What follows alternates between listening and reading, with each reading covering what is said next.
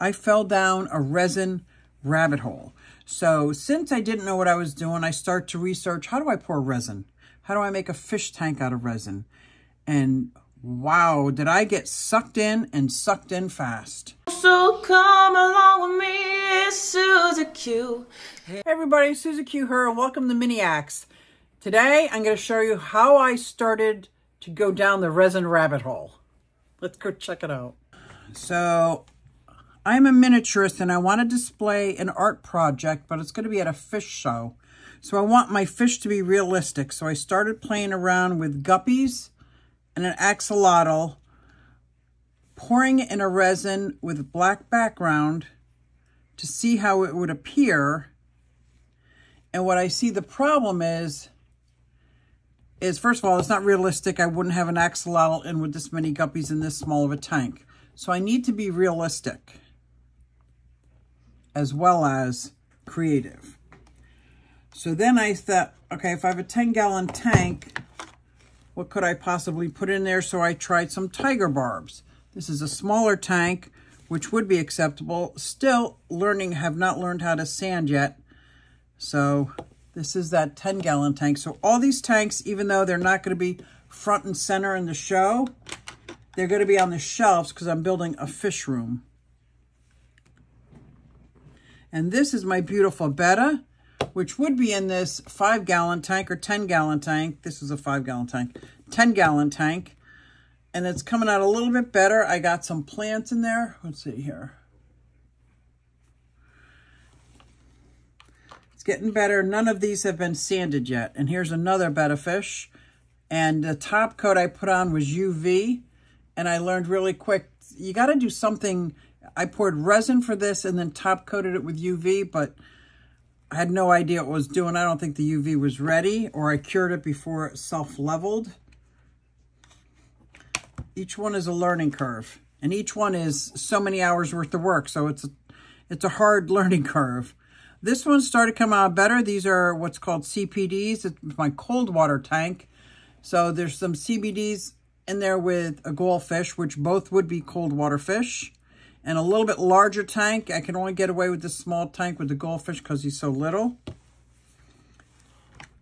So the challenge on top of creating something cute and adorable, artsy, is also making it realistic.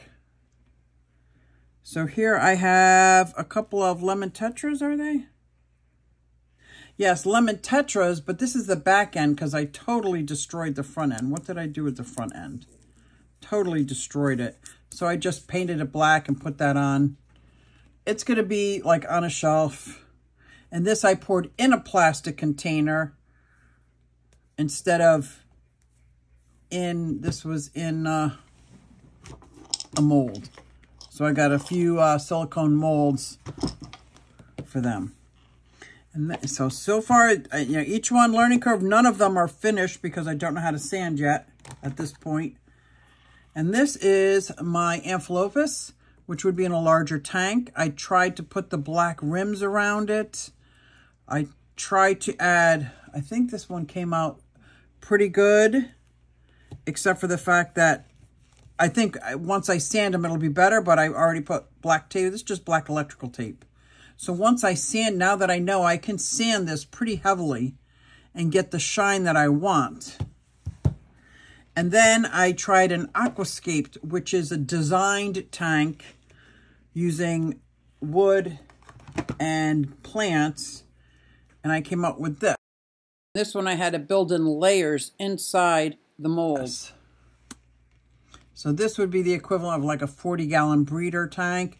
I've got my lemon tetras. I got a geophagus. I have it landscaped in such a way that it appears as something else. I actually put a filter in this one. This is the filter line. In the process of pouring my fish tanks, guess what happened? I fell down this rabbit hole. I fell down a resin rabbit hole. So since I didn't know what I was doing, I started to research, how do I pour resin? How do I make a fish tank out of resin? And wow, did I get sucked in and sucked in fast. Because now I'm still working on this project to make about 20 or 30 tanks. I want to make some reptile terrariums and paludariums, which is part water, part land. I fell into, some of them I had to make molds for. And because I was a little confused, I made my mold kind of backwards. So I had to build my pond inside of my mold. But I'm going to make a mold so it's just a pond insert. So my miniature hobby has brought me to a whole nother rabbit hole. And all I can say is OMG. Started off by trying to make coasters. These are all sitting in a trash pile waiting to be decided on if I throw them away or not. But I was successful in making some other coaster sets. I just not quite sure how to finish them. I've got trinkets made out of leftover resin from my projects and games, dominoes and tic-tac-toe. I started to make a few jars. Cute little axolotls and butterflies. Can't forget the trays. And of course with all this comes all different kinds of resins, dyes, glitter, mica powders, foils. Oh my. But what a fun rabbit hole to go down. And right now I'm in the learning how to finish products. Like I'm learning how to do the sanding, the different grits, how to get them after I start sanding shiny again. Whew. I love this rabbit hole. Thanks guys, and I'll see you next time. Hey, everybody, it's Susie Q. Hey, everybody, it's Susie Q. Nah, hey, everybody, it's Susie Q. So come along with me. Said I'm Susie Q.